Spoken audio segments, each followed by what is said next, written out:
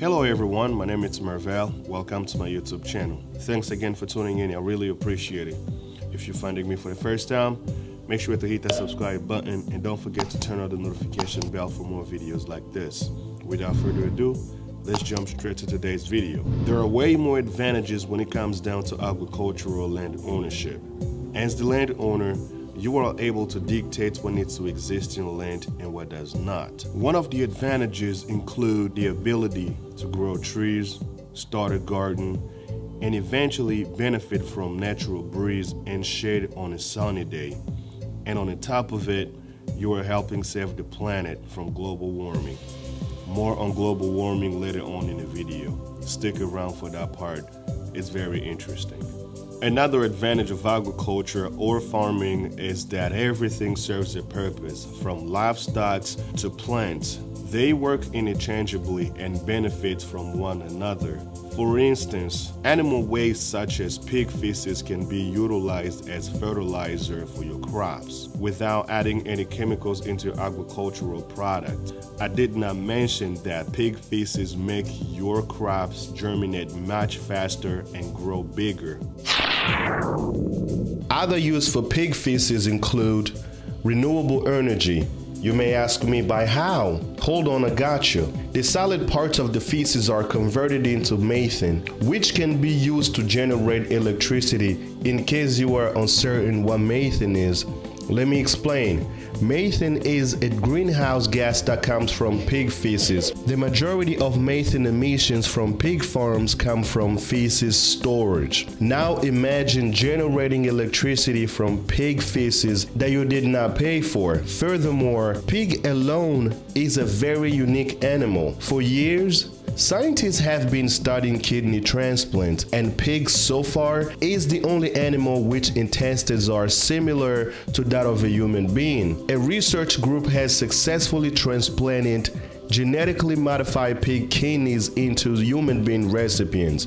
To be more specific, University of Alabama and Birmingham. The kidneys produce urine and perform life-sustaining kidney functions for 7 days. While this is an evolving topic, we can conclude that some of the outcomes have received positive feedback. I can already see the price of starting a piggery dramatically skyrocketing in the future, thus requiring millions of dollars to start pig farming due to evolving scientific research in an effort to normalize pig kidney transplants into human beings. Brothers and sisters, get into farming when you can before it is too late.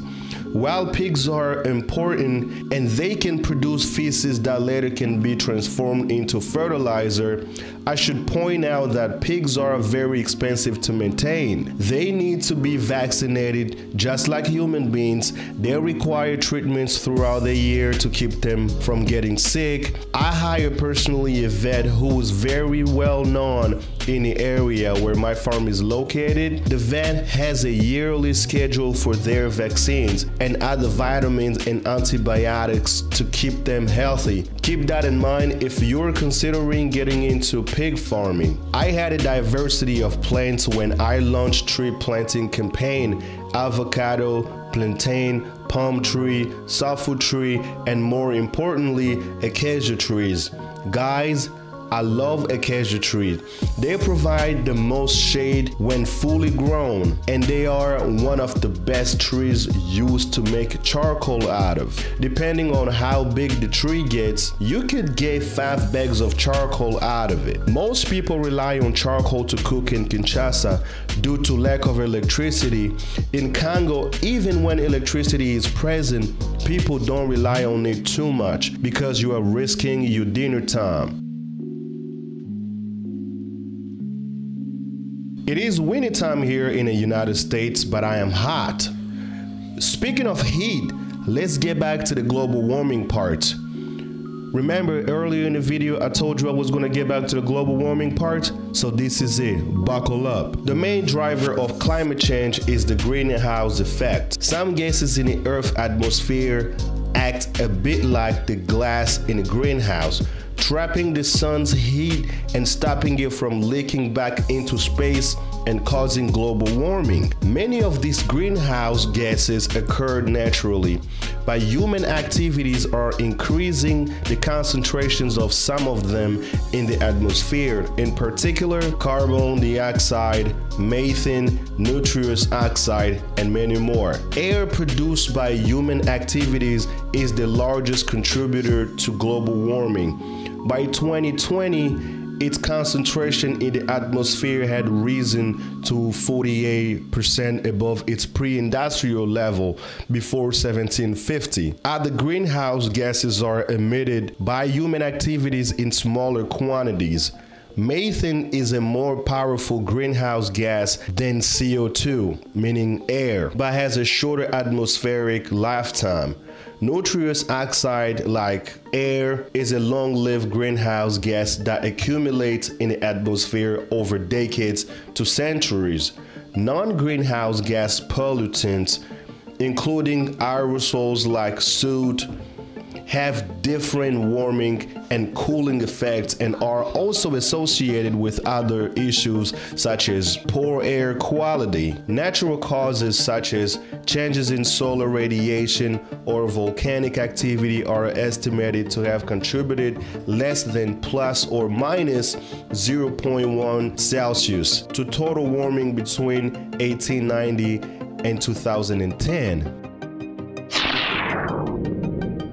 Technically, human activities, including farming, contributes to global warming. Now, this is the point where land ownership comes in really handy. Remember earlier in the video when I stated that as the landowner, you pretty much have control over activities taking place in your farm, which means you can be a hero by saving the planet. Now, how do you do that?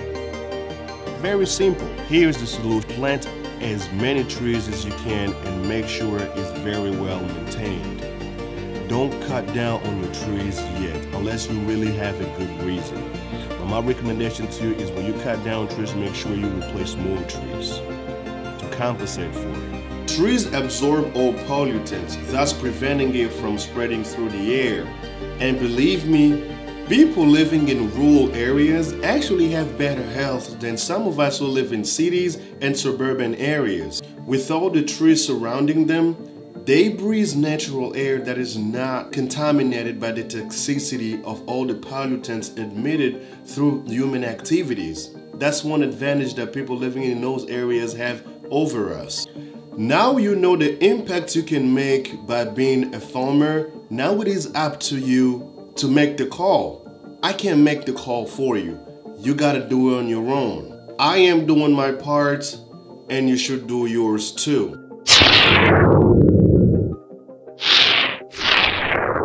Nothing is more important than being a part of a positive change. You don't neither have to have your name on the news nor in a history book to get the feeling of recognition, but the community in which you're based will speak positively about you. Be a hero under the shade, and the nature will thank you one way or another. Continue to do the right thing in everything you do in your lifetime, and the world will remember you.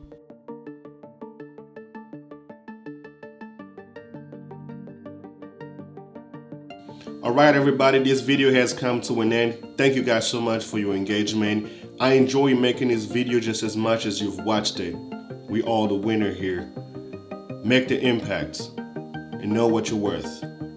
Come back to watch more videos like this in the future. Until the next one, I'll see you guys soon. Merry Christmas and Happy Holidays. Peace out.